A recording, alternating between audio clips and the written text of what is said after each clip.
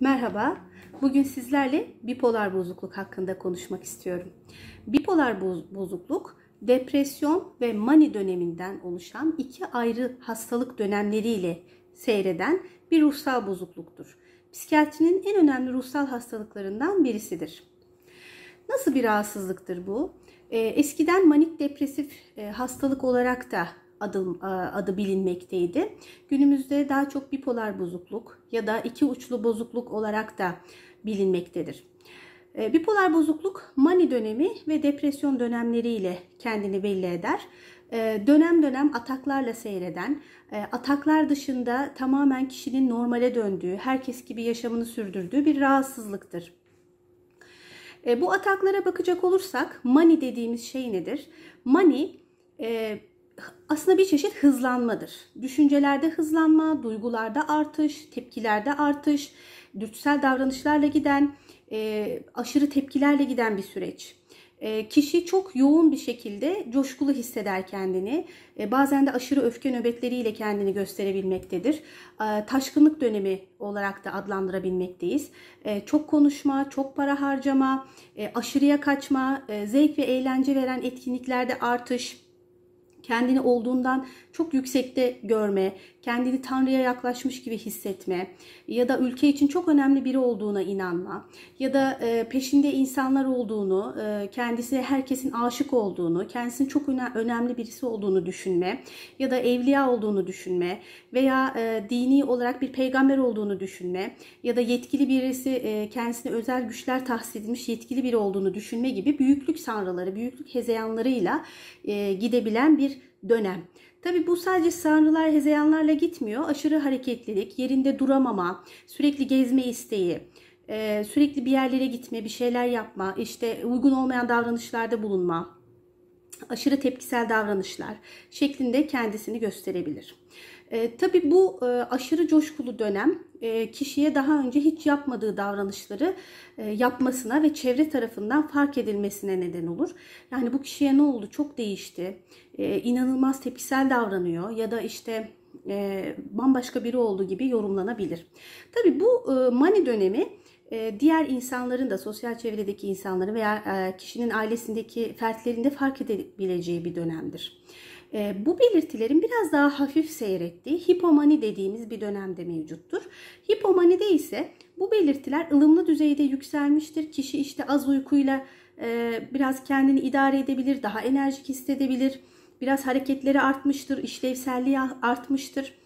Bu çoğu zaman fark edilmeyebilir. Yani ancak bir uzman gördüğünde bunu fark edebilir. Tanı koymak o kadar kolay da olmayabilir.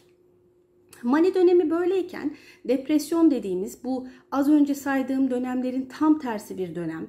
Yani aşırı çökkünlük, mutsuzluk, hayattan zevk alamama, ilgi istek kaybı, her şeyden elini eteğini çekme, sürekli eve kapanma, yatma isteği, yemeden içmeden kesilme, ilgisizlik, hayata karşı ilgisizlik, görev ve sorumluluklarını yerine getirememe, örneğin çocuklarına bakamama, işe gitmek istememe, işe kendini verememe, konsantre olamama gibi depresyon dediğimiz bir dönemde bu hastalıkta genellikle ya mani ardından olur ya da kendisi tek başına görülebilir. Şimdi bu birbirine iki ters durum döngüsel olarak meydana gelmektedir. Bu döngüler genellikle ilk atak bir stresörle tetiklenir. Bu stresör herhangi bir sağlık problemi veya aile içi tartışma veya taşınma, okul, askerliğe başlangıç, üniversite sınavını kazanıp bir yere gitme şeklinde de olabilir. Çünkü hastalık yaşı genellikle 20'li 30'lu yaşlarda başlangıç göstermektedir. Ve bu da hayatımızın genellikle bir okula başlama ya da bir işe başlama ya da evlilik gibi bir takım dönem noktalarına gelmektedir.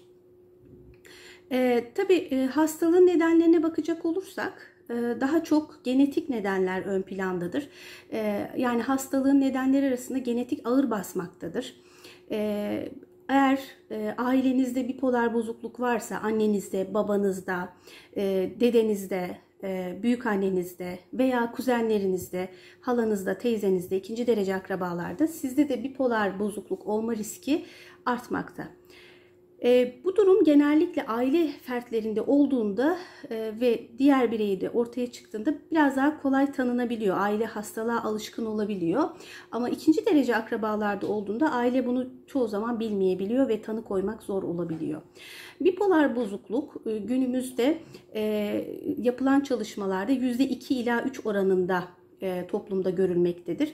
Ama daha geniş kapsamlı yapılan çalışmalarda, yani bu hipomanileri de kapsayacak şekilde aldığımızda %5-6'lara kadar çıkmaktadır. Yani 100 kişiden 5 kişide bipolar bozukluk olma riski vardır. Bu aslında yüksek bir orandır toplumda. Ve tanınırlığı da aslında bu yüksek orana rağmen azdır. Çünkü psikiyatrik tanı koymak, bırakın sosyal çevrede fark edilmeyi, uzmanlar tarafından bile genellikle atlanabilmektedir. Çok iyi bir öykü almak, aile fertlerini dinlemek, hastalığın gidişatını görmek önemlidir. Bir sonraki videoda bipolar bozuklukla ilgili klinik veriler ve tedavi seçeneklerini konuşacağız. İyi günler.